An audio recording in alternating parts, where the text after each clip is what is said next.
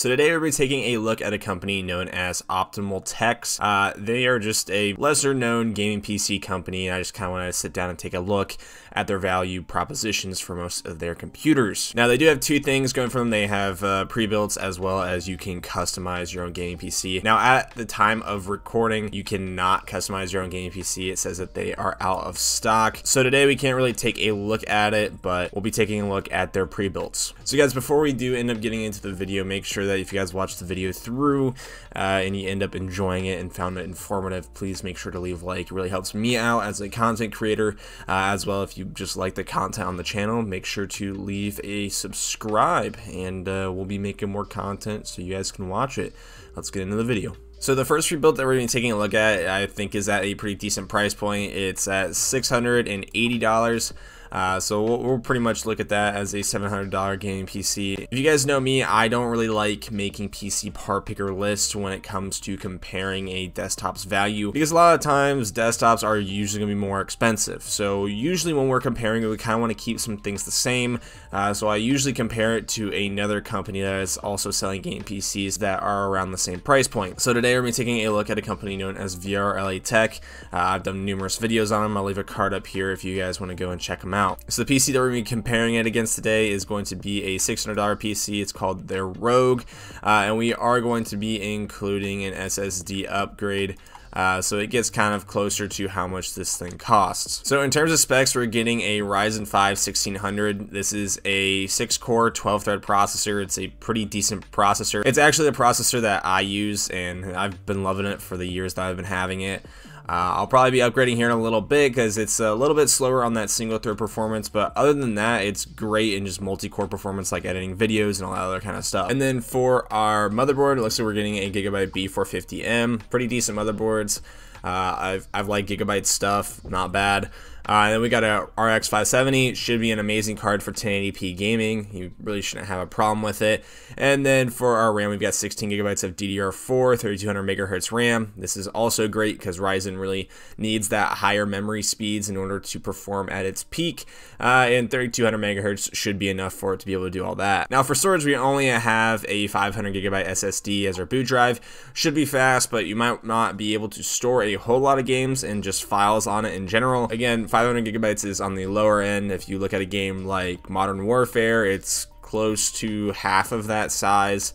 So I mean, you're not going to have a whole lot of space. I would definitely recommend getting some sort of other storage option, and so I would really recommend going for a little bit more storage when it comes to it. Now I do charge $50 more for a 1 terabyte hard drive, which is a little bit more pricey than what a real 1 terabyte hard drive costs, but again, I guess that's somewhat of the labor fee also going into that, so you really shouldn't have to worry about that too much. In terms of the upgrades, they aren't that bad. I mean, the RGB case fans, I might not want to get those if I were you, but if RGB is a big thing, then I guess you could spend the extra $50 on that as well. Now, so for the configuration that I would recommend, it's round up to $750, and I actually think that's a pretty decent gaming PC. Should be able to game, content create, maybe stream at like 720p if you just make sure you get your settings right in OBS. So let's compare it to our VRLA Tech Rogue. So in terms of our processor, you get the choice between a 3200G or a Core i3-9100F. I would definitely go with the 3200G. So overall, these processors are going to have worse multi-core performance over the 1600 just because they have less cores and they are non-hyper-threaded, but they are going to beat them out in single core performance, which is mostly what games rely on, but it really shouldn't be that big of a factor when you're at this low of a price point, because GPU bottlenecks really don't occur until you start to get into higher end GPUs, and we're really only here with a RX 570, so you really shouldn't have a problem with any sort of GPU bottleneck while you're in game. So in terms of our motherboard choice, it's a much worse motherboard. It's a cheaper end motherboard. Now you can still upgrade it to pretty decent and pretty relevant CPUs later on down the line, and it's the same thing with this motherboard, except you're actually going to have more upgradability with this Gigabyte B450M instead of this MSI A320M. So if that's a big factor for you, upgradability, definitely going with a nicer motherboard is going to be a better option. Now in terms of power supplies, we're basically on par with each other, 500 watt 80 plus. Definitely not a bad power supply, should be able able to do what you need it to do. And they're both rocking the stock coolers on both of the machines, and they've got the same memory capacity, same RAM, and I guess they are including this RGB strip that's part of the case. I'm not 100% sure why they have that in the spec list. But in terms of value, I really don't think that this is a bad computer. Now, compared to the VRLA Tech Rogue, I mean, you might not be getting the best price to performance, but I would probably assume that if you're getting up to a Ryzen 5 1600 and you're going with a bunch of different stuff, as well the case on the other one is a good bit better than what they have here. Some people might find that a little bit more of a value interest for them than what a computer off here might offer. Both though are actually pretty decent value propositions. I usually recommend the Rogue for most people who are looking for a gaming PC, and this one really isn't that bad. I don't think it's terrible value. So yeah. So the one thing that a lot of sites do, and again, I guess this site is guilty of it as well, is once you start to get into the high end, your value kind of starts to diminish. So we actually have some pretty nice stuff. We've got a Phanteks P350X, a very nice case, a Ryzen 7 3800 XT, a really nice CPU. It's going to have amazing single core performance, as well as multi-core performance. It's going to be amazing. Then we've got an RTX 2060 Super, 16 gigs of DDR4, 3600 megahertz RAM. Getting very fast RAM. It's going to be great for that CPU. And then for our storage, we only have a 1TB SSD. Now, I'm not 100% sure if this is a typo or not, but they have the Wraith Stealth RGB cooler on here. Now, the Wraith Stealth, for those of you who don't know, is actually the model that is the smallest one. They don't actually have a Wraith Stealth RGB cooler. The only two coolers that they have ever made that has RGB in it is the Wraith Prism and the Wraith Spire.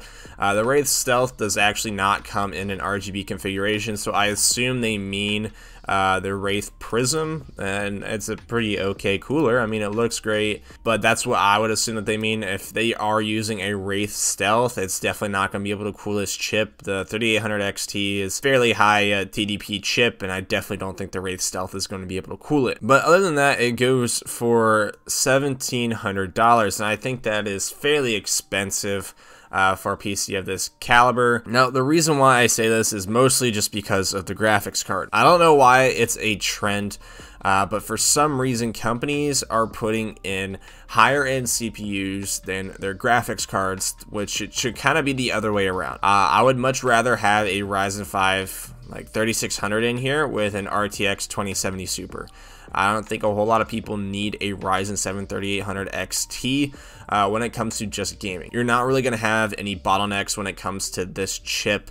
And same thing with a Ryzen 5 3600. You're really not going to have any bottlenecks on that when paired with like a card like a 2070 Super. And I'm pretty sure that they just do this for margins, just to increase margins, because they probably get better margins on their CPUs than they do on their GPUs, so they go with lower end GPUs and just throw in a fairly nice CPU to kind of add into that part value. Now, the reason why I say that this is not particularly good value is because when you look at a company like VRLA Tech and they have a PC like their Titan, it really does kind of blow out this kind of PC in terms of value. Now, if you guys want to have points for cases, yes, the Phanteks P350X is a much nicer case than the one that VRLA Tech is using. But for a lot of people, if you're not building in the case, it really doesn't matter as long as it just comes together right. And I completely understand that. Usually, people who are buying really nice cases are the people who are building in it because it makes it easier to cable manage and just put everything together. But if you're just buying the PC, the case shouldn't really matter to you, I guess, other than looks and I/O on the front panel. So other than that, I think this is a pretty good looking PC case. I don't think it looks bad. But in terms of specs, we're really kind of just destroying what these guys have. So for our processor, it's a 3800 XT compared to a 3700X. Literally the only difference between these two processors is just higher clocks. You can get roughly the same performance of a 3800 XT if you overclock this thing to a fairly good degree. Again, that also depends on how good of a Ryzen 7 3700X you are getting, and I'd probably just keep it on base. I mean, you're really not going to need to overclock this thing that much because you're still going to get great performance on it. Now, when the things start to get apart, this only comes with a 250 gig SSD and you can't upgrade it, which I think is extremely dumb. I feel like you should be able to go with a 1TB SSD, and it's just not in the upgrade section. And I know storage is a huge thing for a lot of people. I know. I really think that VRLA Tech should add more options for upgrading other components like the motherboard and the SSD. And for power supplies, they're close to being the same thing. It's a 650 watt 80 plus. I assume it's a bronze power supply. If it's not, it's kind of disappointing. But this one is a 700 watt 80 plus bronze, so I guess this is a nicer power supply than what we've got on here. And then for our graphics card, we've got a 2070 Super, which is really going to be outperforming this 2060 Super by a good margin. And if you guys haven't already looked, I mean, the price point for this is a good bit lower than what we've got here. So yeah, that's really all I've got to say about this company. It's not amazing, not terrible. They've got decent parts for what they're offering. Higher end stuff kind of gets a little bit further away. But yeah, guys, thanks for watching the video. If you guys ended up liking it, please leave a like. It really helps me out. If you guys want any tech help, you guys can go join the Discord down in the description. I'll see you guys in the next one. Peace.